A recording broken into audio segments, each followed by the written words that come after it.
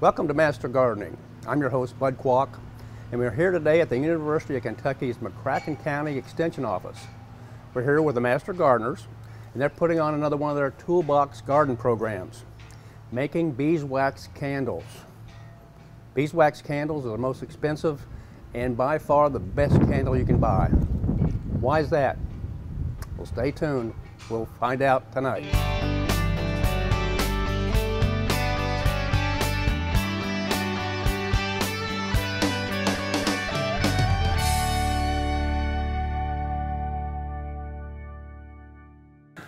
We're going to get started. I'm going to do some hot wax pouring. And I just checked, yeah, my wax is melted. Thank heavens, I didn't even look at it. It's bad. So we're going to pour some wax, and then we're going to do some rolling later. We've got sheets of wax for everybody, and I cut up a bunch of wicks, and we'll get into that later and talk about different techniques you can use. And I'll bet that some of you have already done some of this, and if you did, I'm going to ask you to say, hey, what are the techniques can we do with the rolled wax? First thing we're going to do is skip the whole program and go to the end. Okay, because it takes a while for the wax to set up. So I'm going to pour the wax now, and then we'll go back and start from the beginning and lead up to pulling the candles out and passing them. Okay, and this is very hot, and move it to number 2. This is a very satisfying, I raise bees, I do a lot of gardening, I make homemade wine, but this is probably the most satisfying hobby I have. What do you say? Are you the gentleman on 62 that has to sign out? No, we'll talk about Chuck and his mother-in-law, Annie Broyles, who owns the bee barn. That's where all this wax came from. You're gonna, I'll tell you about some other places to get your setup. And I'm not doing a very good job right now. You guys got me all nervous. You'll see up there at the top, this is my setup. And it's taken me quite a few years to get everything the way I wanted it. And you can get one of these. It comes with the equipment. I got all my stuff from Better Bee. I've got a couple catalogs up here. Here's an old one, here's a brand new one. In the back third of the catalog is all about making beeswax candles.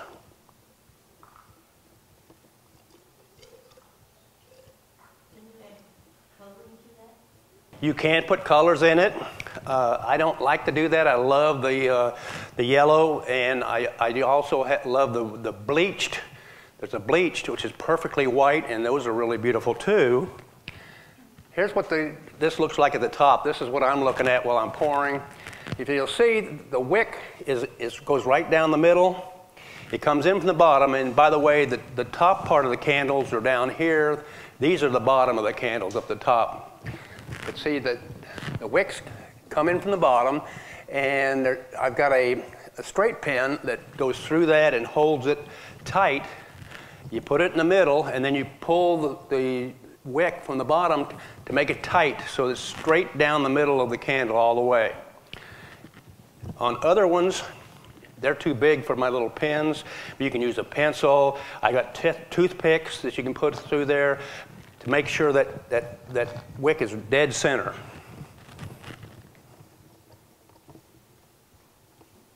Now this thing I'm using to pour, this is really actually made for this.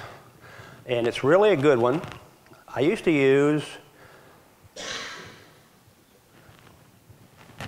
well, I'm making a mess, guys. I haven't done this probably in a few years. And for some reason, I think I might even be older than I used to be. As you pour these, they'll shrink. So right now, these other ones that I already poured, they've shrunk down a little bit.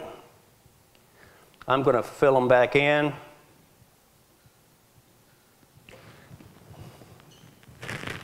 And this is what I'm doing. It's pretty, pretty understandable. It takes about 30 minutes for these tapers, and I like tapers the best.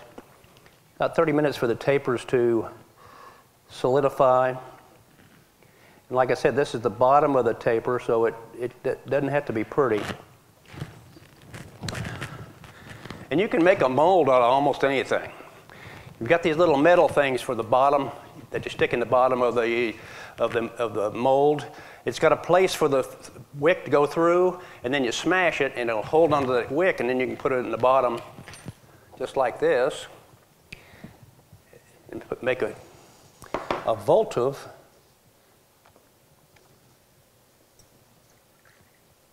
Well, that never mind about that. Okay, there's another one right here. This is one of my favorites. This is the shape of a beehive. Okay, so you can't tell by the bottom. This is the bottom up here. On the other side is a beehive, and we'll look at that at the end too. Okay, we won't look at that. Okay, I'm gonna put it over here. So we've got that done. Now we can go ahead and get on with the program. Here we are. Okay, we're going back 5,000 years. That's the first time that we have recorded that candles were in use. Not beeswax, just candles. I'm sure it went back farther than that, but you can't, nobody can really prove it, so it's about 5,000 years. The Han Dynasty is the first time that beeswax candles, we have records that they started making beeswax candles. And then the Jin Dynasty also. The Catholic Church played a really big part in the beeswax candles. And you'll find out pretty soon why they were extremely expensive, extremely expensive. The only people that could use beeswax candles were extremely rich people and churches.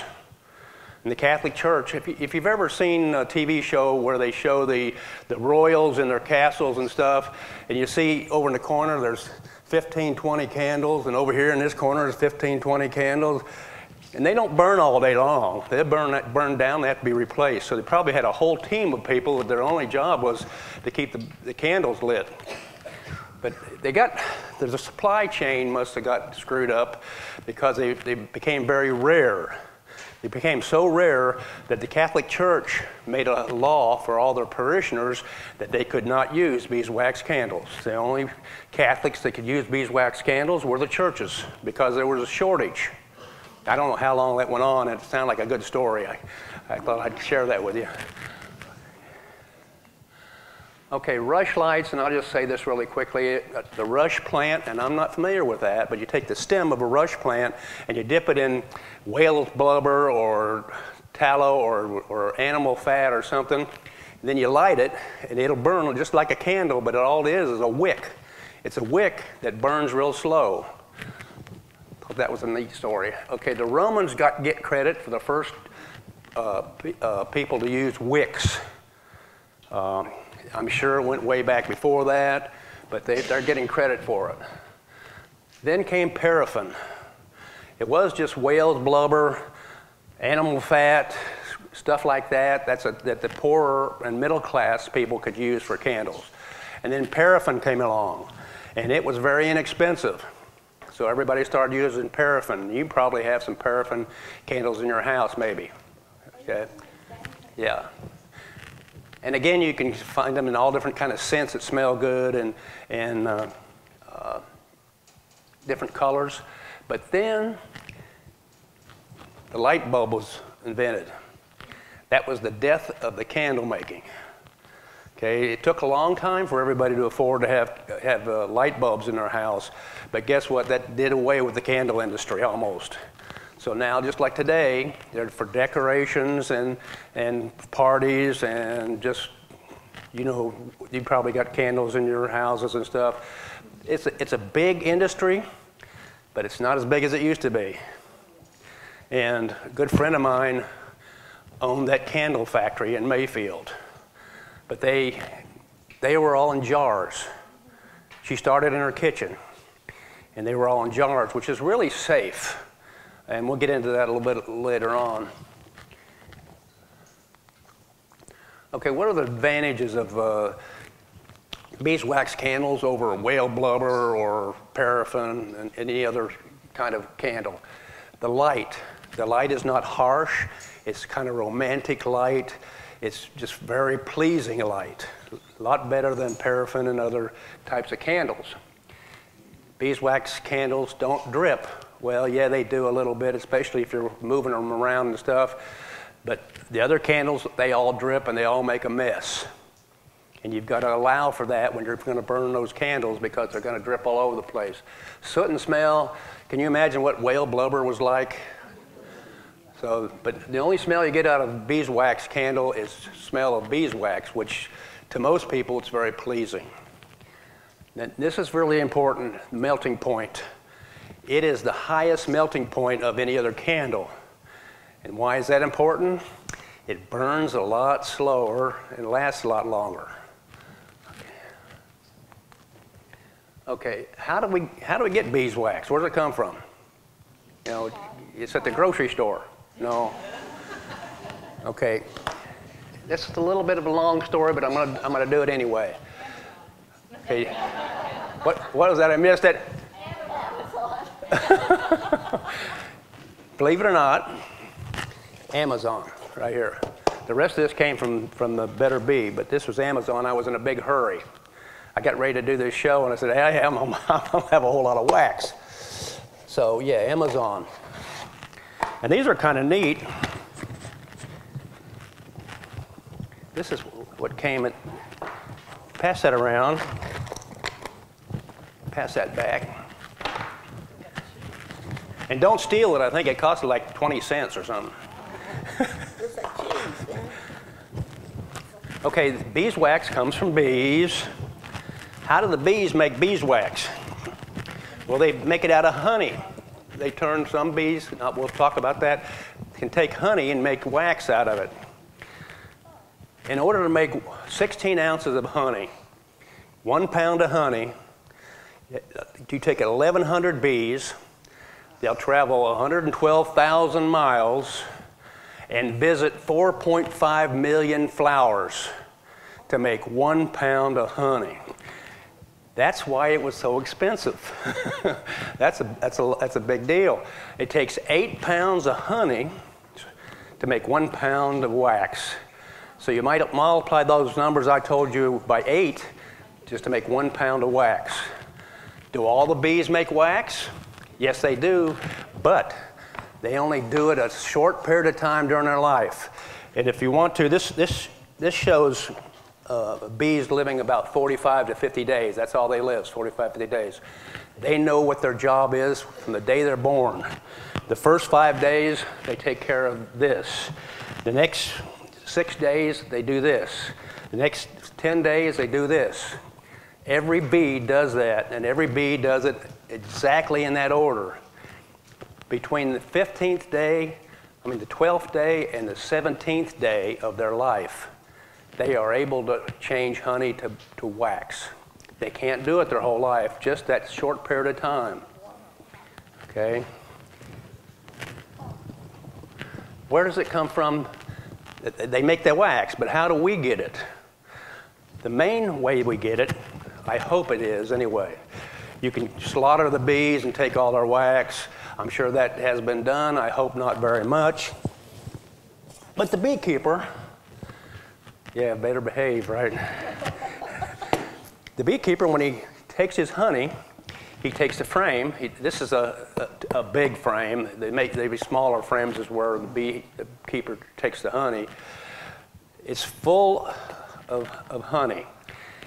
The bees put the nectar inside these little octagon cells that are all perfectly exactly the same. I don't know how in the heck that happens either. They put their nectar in there and they wait for the water to evaporate out of that until it gets the consistency of honey.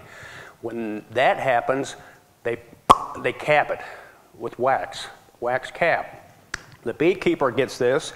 he's got all this honey in there, but there's wax caps on all these cells. So he takes a hot knife, usually hot, sometimes just a regular knife, or there's machinery that does it nowadays. But if you're just like me and you only got a few hives, you probably are going to just cut the caps off. You take that knife and you just slide it along there, and you cut those caps off. They fall down in a container down here with wax and a little bit of honey. You heat that, the wax melts again, the honey's heavier, it goes to the bottom, the wax goes to the top. So when you let it cool off, you can pop that wax off the top, and you got some honey, and you clean that little bit of honey off that wax, you remelt it, and you pour it in your molds. That's how it works. That's why they're expensive. Okay. Any questions on that? And you missed the beekeeping program we had in March, but the bees are extremely smart. They can communicate. Well, I'm not going to go much farther than that. We'll get going here. Better Bee catalog. You don't need a catalog anymore. You just Google Better Bee, and they'll bring it up, and you can buy all this stuff. It's not very expensive, believe it or not. These are 6-inch tapers, 8-inch tapers, 10-inch tapers, and a 12-inch taper. And these are not exactly the same. They've got little variations on you'll see that later on in the program. They're not exactly the same. They're not that expensive. The wicks, not that expensive. You don't have to buy all this at once. You know, I really like this. If you don't have that, you've got to kind of make your own deal. So that might be one of the first things that I would buy. Okay, internet, Amazon, Yahoo, and all those different, Google will tell you exactly where to get all this stuff. But I would, if you would, please visit the local stores first. The Bee Barn is about a mile outside of Lone Oak on Clinton Road. Some of you know where we were talking about that. Chuck's got some stuff there.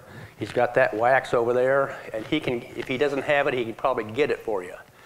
Local hobby stores, craft stores around town, even at Benton, they might even have some. Visit those places first. If they don't have it, then go to Better Bee or Amazon or one of these. Okay, when you're getting started, do you want to pour wax or you want to roll? And some of these people that roll candles can really get fancy, and we'll talk about that in a little bit. You got to make a decision. Which way you want to go. Melting wax, I've got a little burner over here that I use for that metal thing. Before that, I really like these. These are measuring cups. They've got the spout. You got to have a spout. But the only thing wrong with this, and by the way, this is that bleached. See how pretty the white is? Thing is, you got to keep punching the microwave. You can't put this on the stove. It'll explode. I know. So you have to keep punching that. I put that thing over there on there when I came in, put it on real low heat, and then forgot about it, which is kind of nice. Okay, so how are you going to melt the wax? Safety. I don't know what the temperature on this stuff is, but it's extremely high. And if I spilled it on myself, which I came close a couple times over here, you can't run to the bathroom and put your hand under cold water. That's not going to fix it. It'll make it better, but that wax, as soon as you put cold water, it's going to turn into wax on your finger and be still burning. So it's not like just you burn your finger on the stove and you put it under cold water. You want to be very careful. Don't do it around small children, or if you've got a big dog, don't make sure he's outside. So you want to be very safe. This is the little burner I use, and this silicone mold spray. Always want to put the silicone mold spray in the molds before you put the wax in. We didn't do that, did we? We didn't do that. So luckily, these are rubber. So we're going to see how good it does without that. with the rubber, if you have metal molds, you better use it every time because you will not have any metal molds. That'll be the last time you use the metal mold. These are rubber, and I can squeeze them and do all that kind of stuff, so I think we're safe. I can't tell you how many times I've said, no, be sure and put that in there. Be sure and put that in there. And you guys distracted me. It's your fault, not mine. Okay, let's talk about wicks for a second. Now I'm worried about the dadgum candles. Wicks. You want 100% cotton wicks, square woven. Okay? And they come in all different sizes. They say a number 4 is good for everything from 3 inches in, but that's pretty big for a taper. A taper you can use maybe a 1 or a 2 on tapers. Okay, and I've seen where they use like three wicks in one candle. I've never had any luck with that burning all the way down really well with three wicks. The way you know that you've got the right size wick, if it's smoking, you've got too big a wick. You don't, and if you are melting just a little hole in the middle of the candle, you've got too small of a wick. Okay, you want to. The wax should melt all the way out to the edge, no matter if it's in one of these or in those. As it's melting, it shouldn't melt a hole in the middle. It should melt the whole thing. Okay. The wax sheets. We're going to get into this, and everybody's got one. No, you haven't got any yet. I've got enough for 100 people, so I think we're safe. We're going to pass these out in a little bit. This is what the beekeeper uses in what he calls a small super to harvest honey that has the comb still in it. It's in the jar. It's got the wax comb and the honey. See, there's no metal in there. If he's just going to take the honey, this would all be reinforced with metal wire. So you can get these sheets. These are small. They're inexpensive. They only cost about $1 a piece. The most of them you want to get, buy at the other stores, are going to be bigger. You're probably not going to. Thank you. She's prepared. This is the sheet size that you will probably buy at a Better Bee or a craft store or whatever. It's just about twice as big. It makes a lot bigger candle. And she's got pink and green and blue. You can get all different kind of colors. I don't think you can put a scent in there, but maybe you can. You can spray it in there maybe. Okay. So if you want wax sheets, you can get all different kinds, and they're not very expensive. Better Bee has them in all different colors. What kind of melting pot you want? Blah, blah, blah, blah, blah. Okay, this is some equipment. I'll use this so I can explain a lot of it. You see that long thing up there? That's what they call a wicking needle. Just pass that around, and please send these back to me. The wicking needle, they've got an eyelet where the wick goes in that eyelet, and then the other end has a pointed end on it.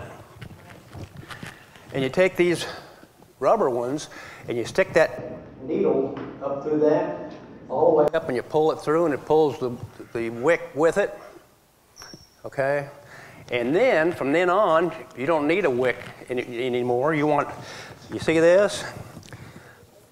I can make 1,000 candles with that. Hey, I'm surprised those made it back. When I pull this out, this wick will go with the candle, and it'll come on up, and I'll cut the candle off, and the wick will be right there, and I'll reattach it, and we're ready to go again, just like that. So we've got all these wicks back here, so we don't have to use that needle every time. Just use it initially the first time, and that's usually about it. Okay, on top of that, it says 100% natural beeswax. Here it is. I could be wrong. This is like shredded cheese. It melts really quickly. It's a lot more expensive. So I bought this just to show. Well, I wanted to try it also. You see the different wicks. Down in the bottom here, that little square with the little straight pins. I love those little straight pins for the tapers. And then you got the needle nose pliers right there. That's handy, really handy. You're not going to pull that candle out of there. If you do, the wick ain't going to come with it.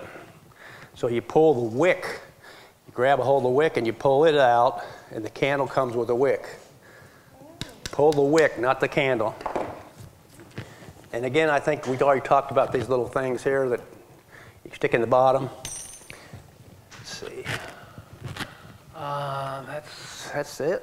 Okay, pouring or rolling, preparing the molds. We prepared the molds. No, we didn't. We didn't prepare the molds. Finishing the candles, and now we're going to get into rolling techniques. So I'm going to let these stay in here a little bit longer. I'll make sure they're really done really well before we try to pull them out, because if they're not and you try to get them out of there, sometimes they'll bend.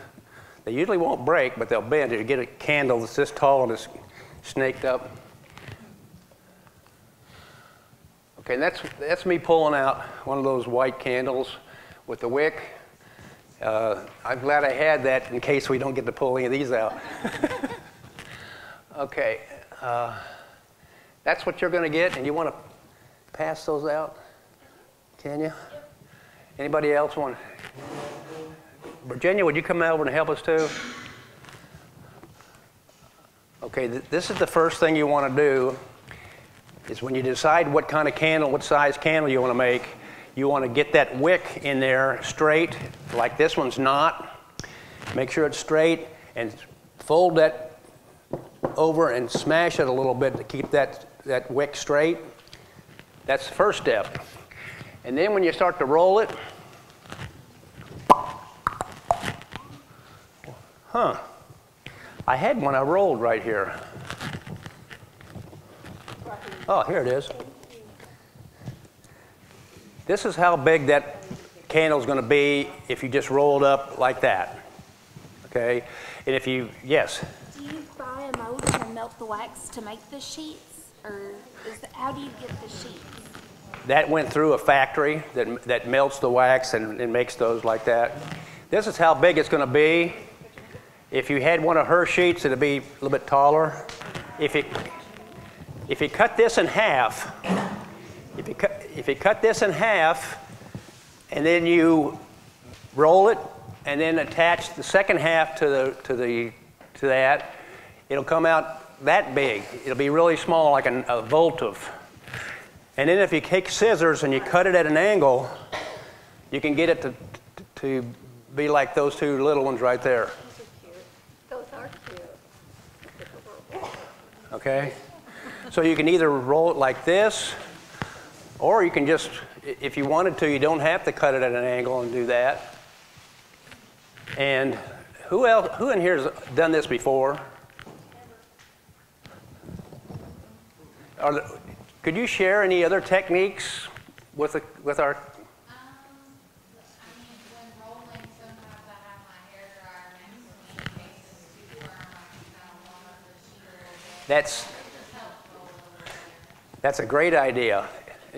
Because once you start rolling, the key is you better roll it tight. You want to roll it as tight as you can. If you mess up and you don't roll it as tight as you can, unroll it. You can unroll it and unroll it, and then roll it again really tight. Really tight.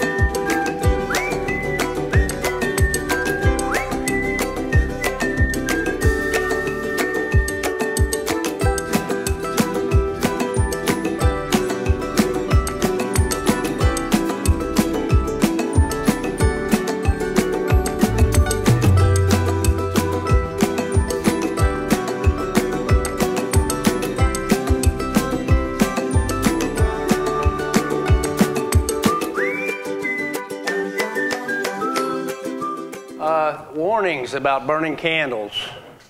Do not leave a candle unattended. Do not burn a candle by your bedside and then fall asleep, because you will. Don't burn candles by the bed. Children and pets, don't burn them by small children. And you say, well, my cat never gets up on the coffee table. Well, if you have a candle up there, he's going to check that candle out. Drafts and wind, be careful around drafts and wind. If you're taking them outside, surely you don't have drafts in your house very bad, but if you go outside and extinguish properly, and I didn't know that was a problem, but the book said it was. People, they just go over and sniff it and they leave, and the candle relights. So make sure you get that candle out before you leave it. And back to the beekeepers. If it wasn't for the beekeepers, there wouldn't be any bees. I don't know if you knew that or not. Bees don't make it in the wild anymore. They have two really bad mites that take care of them. You got the winter kill, you have the foul brood and the different diseases, and they usually don't pick a good place to go when they swarm. Usually they'll go someplace and get in your wall of your house or in a tree or something that's not a very good place. They may live 1 or 2 years. There are exceptions. I've seen some where they really found a good place. So bees don't, honeybees, not the other bees, but the honeybees do not live in the wild anymore, more than a year or two. The only honeybees we have are the honeybees that the beekeeper has. And they have a bunch. And I don't want to get into why the colonies, people lost all their colonies because there were no bees. It's the neonicotinoids. It's a herbicide that Bayer and some other people put out that makes insects lose their memory. They're illegal in Europe. They will never be legal in the United States. They have too big a lobby. We'll never get rid of them. Maryland is the only state that outlawed them. Neonicotinoids, okay? But the beekeepers lose all these hives. They make new ones. Every year they make a bunch of new ones. So the beekeepers are doing fine. Even though they lose a bunch, they replace them. Okay, so there wouldn't be any bees, honeybees, without the beekeepers. So we need to really, I don't know why they don't do more for the beekeepers. And why is that important? The bees, not only do they make the candle wax and stuff, but they are responsible for 1/3 of all the food that's produced in the world. 1/3. What would happen if you lost 1/3 of all the food in the world? You go to Walmart to buy a can of corn, it'd be $25. Yes, so maybe the humans might be in big trouble if we lost the honeybees. And the only reason we have honeybees is the beekeepers. I'm a beekeeper.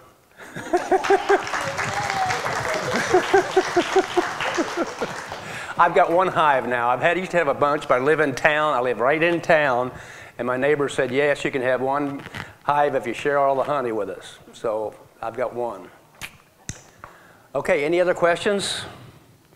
God, this is... I think if I put these in the freezer, maybe that'll help. This has never happened to me before. Is it giving that spray you keep your fingers? Yeah, this spray, if I'd have put that spray in there, they'd have popped right out. And I will get them out of there.